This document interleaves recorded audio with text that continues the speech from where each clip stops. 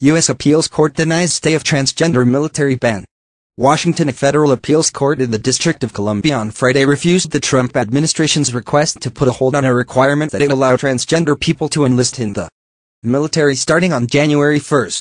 The decision by the three-judge panel of the U.S. Court of Appeals for the District of Columbia is the second appellate decision to go against the White House, meaning the issue may end up before the Supreme Court. President Donald Trump tweeted in July that the federal government will not accept or allow transgender individuals to serve in any capacity in the military. That would reverse a 2016 policy change under President Barack Obama allowing transgender people to serve openly. Trump later formally directed the Pentagon to extend indefinitely a ban on transgender individuals joining the military, and he gave Defense Secretary Jim Mattis 6 months to come up with a policy on how to deal with those currently serving. Several legal challenges to that proposed ban are ongoing. The Pentagon has said the enlistment of transgender recruits will start January 1 and go on amid the legal battles. At least 4 federal judges have refused to allow the ban to go into effect, including U.S. District Judge Jesus G. Bernal in California.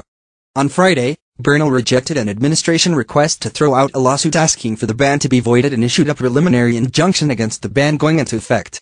The Justice Department has asked federal appeals courts to intervene and put the January 1 requirement on hold.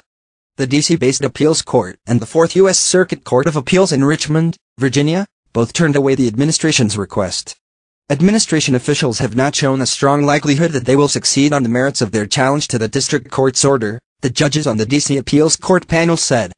Thank you for watching. For the follow-up, subscribe to the channel yourself here.